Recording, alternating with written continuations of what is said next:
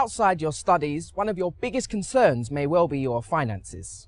London can be expensive, and living off student finance can be challenging.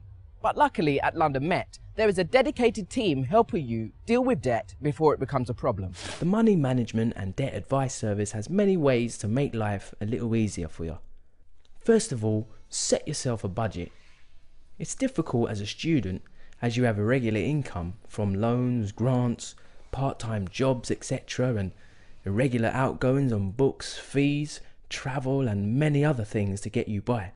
The service has created the Budget Planner and the Financial Forecaster, which are available from their website. These tools help you work out what and when you need to spend and when you can let go a little. Next, try and boost the little income you do get. There are several ways that you can do this. Look out for a part-time job, but remember, you need to leave enough time to study as well. And if you do find a job, please make sure that you are paying the correct tax. You may be entitled to benefit or tax credits. For example, students with children or single students over 25 might be able to claim.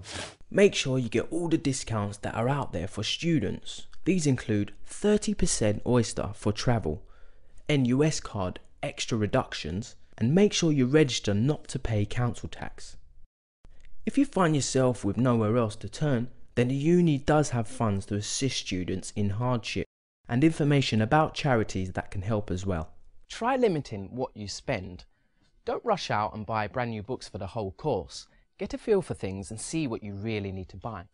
List your essential outgoings such as housing costs, fees, utility bills, travel and food to see where you can save on non-essentials. You will almost certainly end up in debt whilst at uni. What you need to do is prioritise it.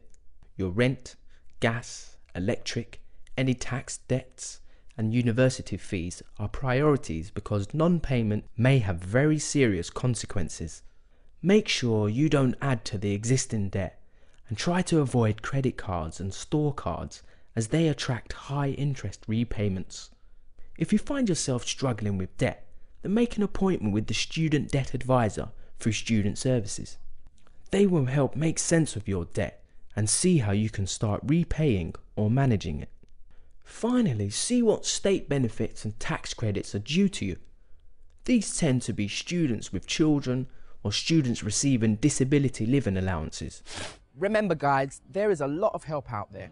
So if it's all getting too much, go and see the experts. They will help keep you on track.